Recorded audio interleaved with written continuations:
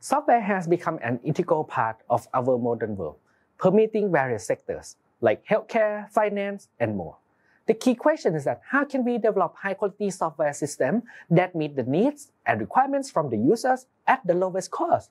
So software engineering comes in, and it is a branch of computer science in which engineering disciplines are applied to create software systems that meet project requirements, that are reliable, and stay within the budget and timeline constraint.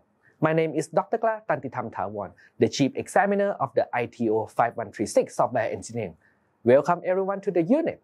In this unit, you will learn about modern software development lifecycle, processes, tools, technologies. You will also gain practical experience in a range of software engineering activities, including project planning, requirement analysis, software design, software development, software quality assurance, and software testing. And by the end of the unit, I hope that you will be equipped with the knowledge and skills needed to tackle complex software projects and adapt to the ever-evolving landscape of technology, making them valuable assets in a wide range of the industry, from software companies to finance, healthcare, and more. We designed the unit to follow the software development lifecycle. In the Module 1, you will learn about introduction to software engineering, different types of the software development processes. Then, how do you know that what features are going to develop? How do you know what the client needs? In the Module 2, you will learn about requirement engineering, starting from identifying stakeholders, eliciting the requirements in order to develop the product roadmap.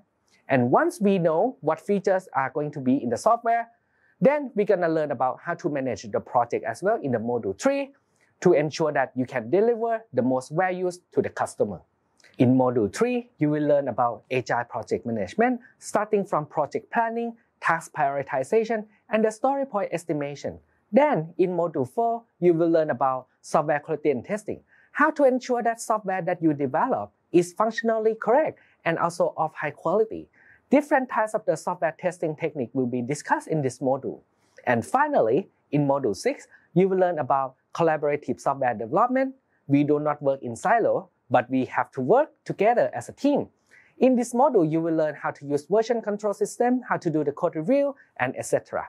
And most importantly, how can we leverage the generative AI like ChatGPT to boost your productivity as a software engineer? Thank you for watching. I hope you enjoy.